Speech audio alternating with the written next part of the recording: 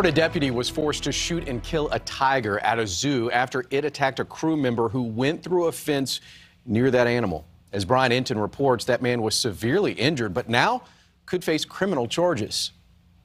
Oh my God! You got a tranquilizer?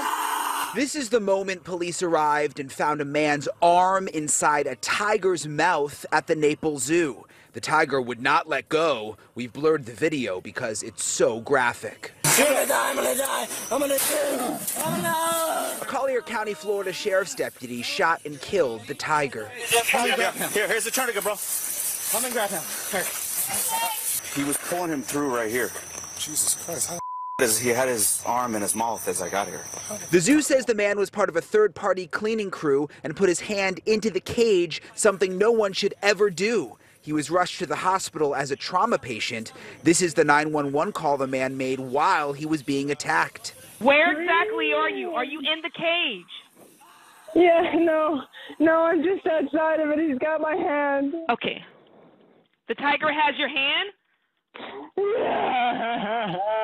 Ron McGill is a tiger expert at Zoo Miami. The body camera video is so disturbing. It's so difficult to watch, but it indicates to me here that what happened was absolutely no fault of the tiger.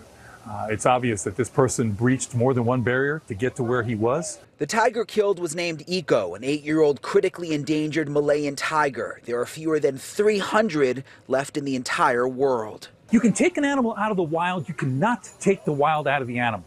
People are watching too much of this Tiger King garbage, the social media pictures where people taking pictures with tigers and lions and little cats and thinking, oh, I can do the same. I can get a lot of clicks on my social media pages, a lot of likes. That's the danger of social media. We're going to see heavy rain. Thank you so much for watching. Make sure to click on the red subscribe button below so you can get more of NewsNation's fact-driven, unbiased coverage.